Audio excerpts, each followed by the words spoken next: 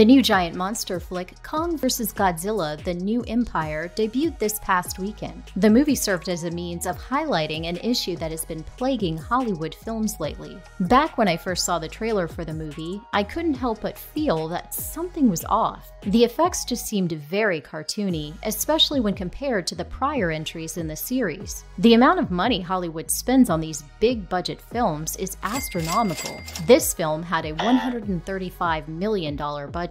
As the budgets for big blockbuster movies seem to be skyrocketing, the quality of the CGI seems to be plummeting, and yet audiences in many cases seem to be overlooking this fact. We need to hold studios to a higher standard. Don't get me wrong, people are allowed to like what they want. It just seems as though standards have been skewed by the complete lack of quality content over the last few years. Studios aren't motivated to improve as long as they think that audiences will continue to lap up what they keep pumping out.